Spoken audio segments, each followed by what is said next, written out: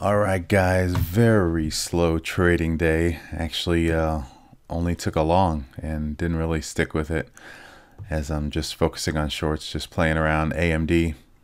It's the only trade of the day. And here it is. It looked like a real trap day to me, and it ended up being so. Even with the gap down, I felt like things were just going to push up through the prior day's close, and that's exactly what they did. So this is a play. Move up, pull back. Wanted to bid into this area, didn't get it. Offered up here, or bought it here.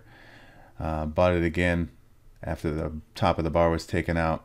Closed it off at break even. Just looking for it to run. Didn't really do much, so just closed it and didn't really do much for the day. That's the only trade. Break even actually minus 24 cents. So there you go.